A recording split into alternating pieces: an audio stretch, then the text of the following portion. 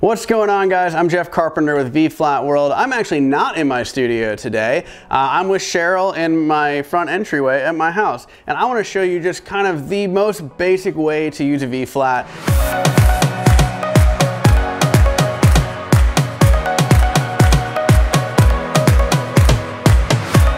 Right now we're just using natural light. I've got it's pretty overcast day today, so I've just got some light coming in from the window.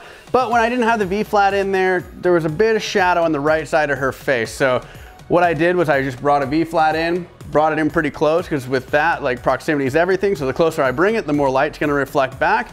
And we got it into a really, really cool looking portrait that I think we're both gonna be really happy with. So she's got this really, really bright red gown.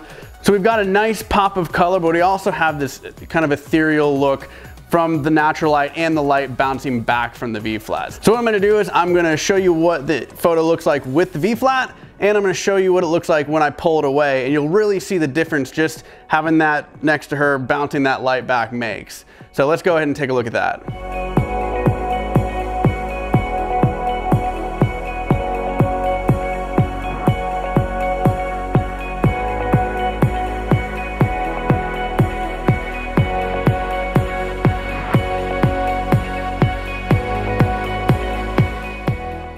All right, so as you can see, that makes a huge difference. It's really simple. Just take some light from the window, put a V-flat there, you'll get a really beautiful portrait. Doesn't help to have a beautiful model with a cool dress, but you know, my point is V-flats, it'll make it super easy to kind of control that light. I hope you like this video, and if you want to see more videos like this, be sure to subscribe and follow vflat World. And if you want to check them out online, check them out at vflatworld.com. Also, check out my personal work at Ready Light Media on Instagram or nextlevelworkshops.com on the webs, and I'll see you next time.